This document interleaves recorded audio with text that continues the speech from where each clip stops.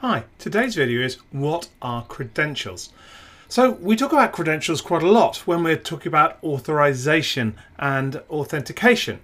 And what credentials are is, and this is a quote from a NIST definition, a set of attributes that uniquely identifies a system entity such as a person, an organization, a service, or a device. Well, what does that mean? So what it means is when you're logging into a system or when another system's logging into a system, you or it presents a set of credentials, and that those should be enough for the system that is talking to you or you're talking to identify who you are.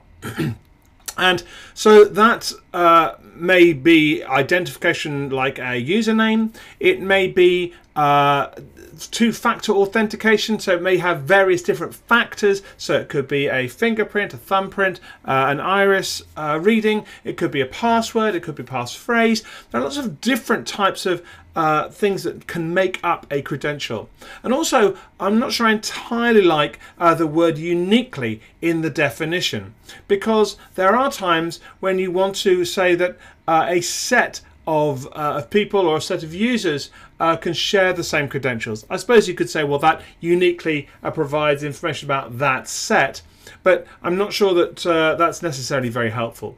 But credentials are the things that allow a system to map and link a set of information to a particular entity.